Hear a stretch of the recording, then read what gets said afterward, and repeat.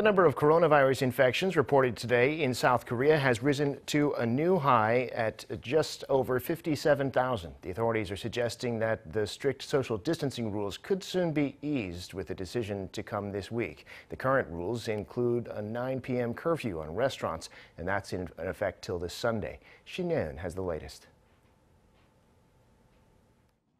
South Korea on Tuesday saw yet another daily high number of new COVID-19 infections, clocking in at 57,177 cases. The number of critically ill patients also stayed above the 300 mark for the second straight day. As of Tuesday, more than 240,000 people are reportedly treating themselves at home. Also, over 26% of all ICU beds are occupied. Daily COVID-19 figures are spiking as forecast by authorities due to the spread of Omicron. Authorities say this number will go up even higher over the next 2 or 3 weeks, where we could see up to 170,000 new infections a day. In a bid to control the spread while not burdening the country's medical capacity, authorities are urging people to get tested and treated at home. The Ministry of Food and Drug Safety has set the price of self-testing kits at around $5, which aligns with the government's recent decision to ban online sales and allow each person to buy a maximum of 5 kits per store.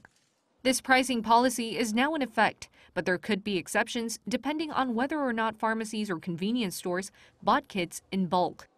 Authorities have also made it possible for those looking after at-home treatment patients to get their medication from any pharmacy. Previously, they had to go to designated COVID-19 pharmacies. Patients that need Paxlovid, though, still have to visit one of the 472 designated places. Meanwhile, authorities are also set to determine whether social distancing measures can be eased a bit earlier than expected.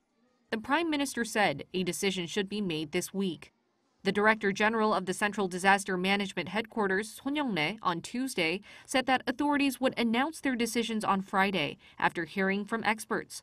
But he also hinted that vaccine passes will still be needed at most public facilities for now because they're an effective way of reducing the number of deaths and critically ill patients.